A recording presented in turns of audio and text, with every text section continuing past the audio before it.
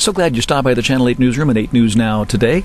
President Obama makes his fourth State of the Union address this evening. It'll be live right here on Channel 8 at 6 o'clock, and then the president will actually be here in Las Vegas by tomorrow evening, Wednesday evening, as he makes a swing through 5 western states to drive home the points of his State of the Union address. Because of the speech this evening, we'll have a special newscast on at 7:30 here on Channel 8. Well, the county named a new district attorney today. It's Steve Wolfson. Most recently, he was a Las Vegas city councilman, filling the seat vacated by David Roger. We'll share with you what Wolfson's vision is for that seat he's about to assume.